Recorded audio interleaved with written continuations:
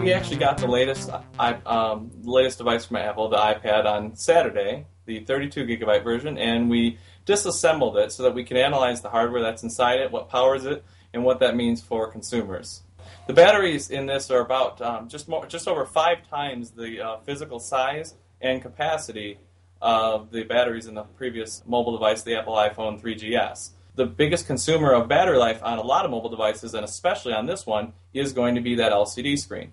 So if you make that 8 times the size, that LCD is going to take 8 times as much power. So you need a lot more battery to power that. Batteries will be fairly low cost still, probably in the $6 to $8 range. As far as the LCD screen goes, we still have to figure out exactly who makes each LCD screen and figure out if they're using one manufacturer or more.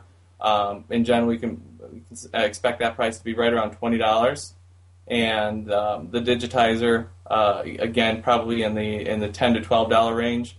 You can expect it to be somewhere in around the $15 to $16 range for the NAND flash storage, that 16 gigs. And then when you upgrade to the next size, like 32 gigs, expect that to more than double the cost of that memory, and then up to 64, probably more than double that again. And one of the biggest question marks is going to be on the application processor, which is Apple's first crack at its own processor, the Apple A4. There's not one available to anyone else. Apple makes its own and buys it from itself effectively. And that could be anywhere from probably $25 to $30 per piece, or it could be all the way up to around $50 per piece. If you wanted to spec everything out, 150 different components or more that you could price out, that would end up figuring into the final assignable cost. But all of those typically carry a much lower cost per piece.